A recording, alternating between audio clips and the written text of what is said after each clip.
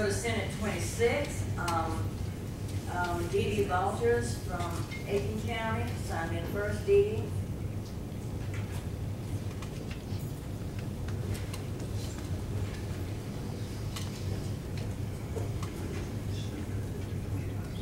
Hey, my name is DEE DEE Vaughters. I think I've met most of you in the room by now.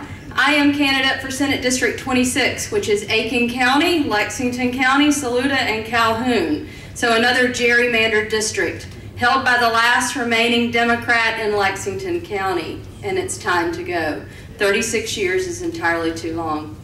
I'll tell you why I'm in the race, because I think that's the first question everyone should ask every candidate. Why are you in the race, and what qualifies you? I'm in the race because in 2005, I received a property tax bill for the light fixtures in my office.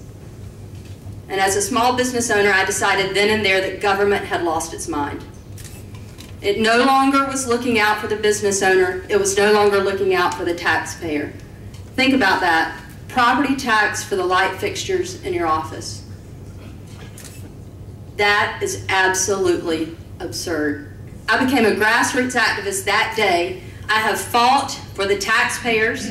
I have fought for small business owners as a grassroots activist. I joined the Policy Council board and became vice chairman, and I have traveled this state fighting for those beliefs that we have here in the Republican Party.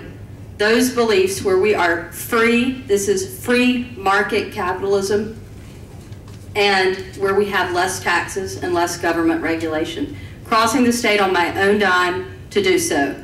Why am I in the race? Because I was gerrymandered into Nikki Setzler's district, and I said, absolutely not. You deserve better. I deserve better.